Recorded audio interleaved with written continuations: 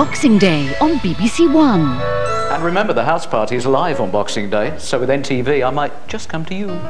At 7:45, last of the summer wine, where Nora Batty finds love in a cold climate. It's got to be Compo. At 8:15, Lovejoy returns in the Prague Sun, a feature-length escapade to Czechoslovakia. But will he surrender to the charms of a girl's best friend? And at 10:05, a Rob Reiner film. Men and women can't be friends. Billy Crystal and Meg Ryan speculate when Harry met Sally. How do you know? I mean, how do I know? I know. Because they... Yes, because no man can be friends with a woman that he finds attractive. Well, I guess we're not going to be friends then. Guess not. Boxing Day on BBC1.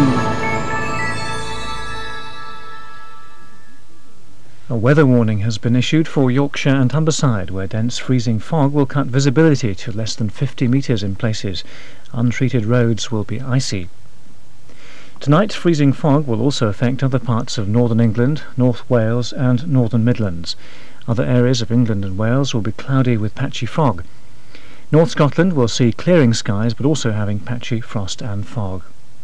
Most of England and Wales will be dry, but cold and grey on Boxing Day. Northern areas especially will have freezing fog patches at first, and these will thin out only slowly.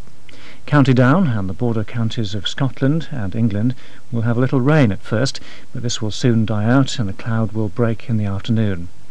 Northern and western parts of both Scotland and Northern Ireland will be dry with sunny spells after some frost and fog patches at first.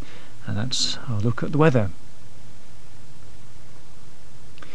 Well, now it's approaching 17 minutes to 2 and time for all the hard-working souls here on BBC1 to do the washing up and pack away all that cold turkey ready for tomorrow's lunch. On second thought, I think we'll give it a miss. Well, I hope you've enjoyed spending at least part of Christmas Day with us on BBC1, and perhaps we can look forward to your company again during Boxing Day. Now though, especially if you're on your own, this is Mark Waddington wishing you a very peaceful night. Good night.